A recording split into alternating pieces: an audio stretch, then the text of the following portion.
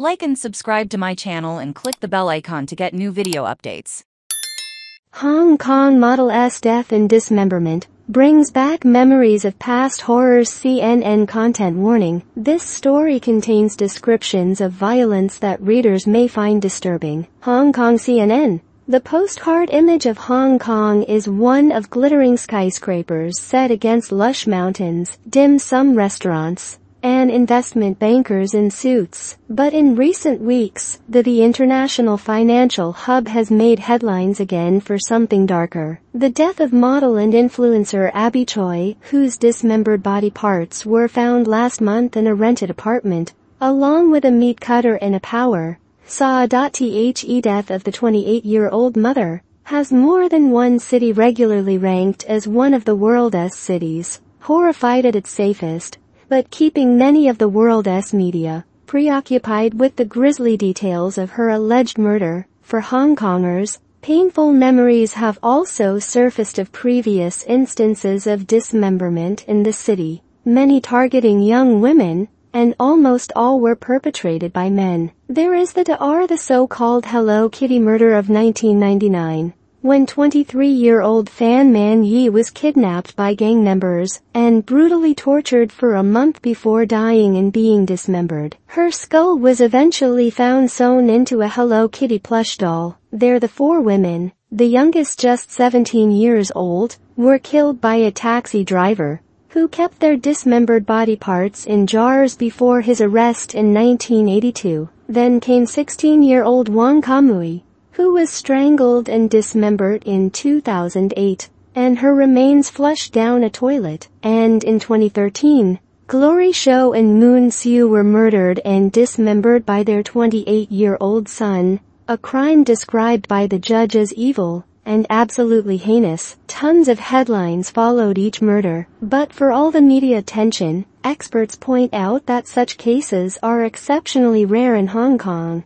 a city with an incredibly low violent crime rate for its 7.4 million residents. Only a few dozen murders are committed in Hong Kong each year, compared to several hundred in New York. No place to hide a body. Roderic Broadhurst, a professor emeritus of criminology at the Australian National University who was previously based in Hong Kong, where he founded the Hong Kong Centre for Criminology, estimates there has been in the city for the past 50 years. There have been about a dozen instances of dismemberment for years. Philip Be, a semi-retired forensic pathologist who previously worked with Hong Kong police, gave a slightly lower estimate, saying he can recall fewer than 10 such cases in his 40-year career. Both experts stress that Hong Kong is still very safe, and these numbers are relatively low. Indeed, Hong Kong's reputation for safety meant the few cases that did emerge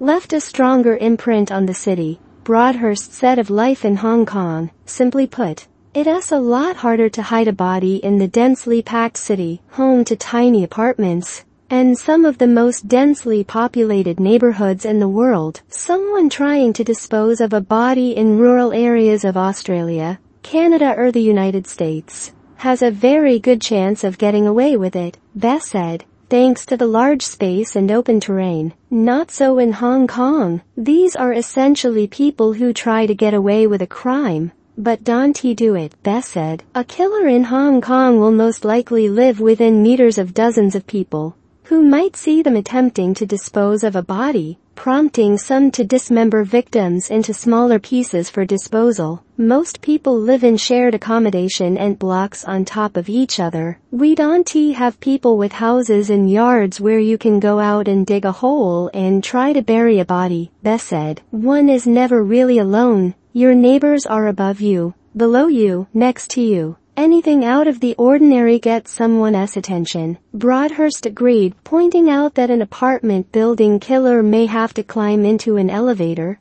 shared by more than 100 households, just to get outside. Few cars or freezers, unlike practices in other countries, keeping the corpse in the freezer, throwing it in the water late at night.